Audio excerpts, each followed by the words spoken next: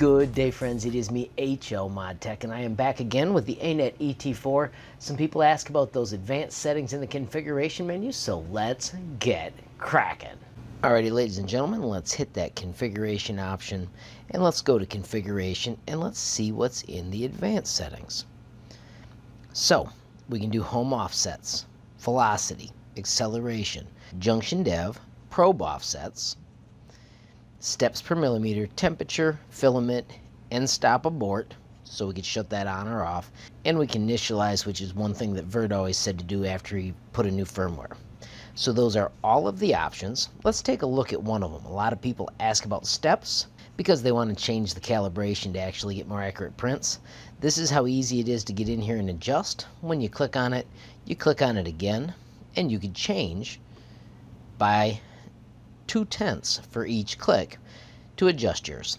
I'm not going to adjust mine yet because I really haven't played with it enough, but I'm going to go back and let's slide through and see what something else looks like. If we check the temperature one, it's got auto temp off, it's got the min, it's got the max. Let's see if there are other pages. Yes, we can input our own auto tune settings. It's got a setting for auto tune. If we tap that and tap it twice, it lets us pick the temperature that we want. And after a moment, it pops out, and it's actually doing that because you can actually see the extruder heating up. So we just enabled the auto tune, and I'll let it run through those settings, and then we'll move on with the video.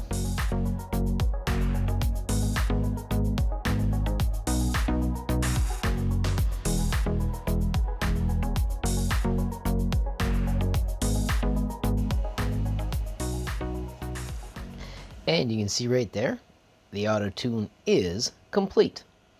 Let's dive back into those settings again.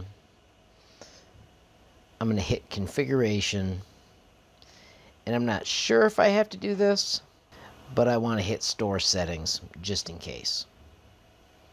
And then we'll go back. And you can see when we back out, it tells us the settings were stored. Alrighty, friends, I'm going to try and keep these short and sweet. If you got a question about the Anet ET4, just add it in the comments. I'll try and make a quick video so that we can learn all the things we're wondering about with this sweet little machine. Friends, if you enjoyed the video, please give it a like. If you got a question, comment, or suggestion, add it down below. If you haven't subscribed yet, what are you waiting for? Smash that subscribe button, and last but not least, hit the notification bell if you want to be the first to know when there's a brand new video from me, HLModTech. Thanks for watching. Have a great day.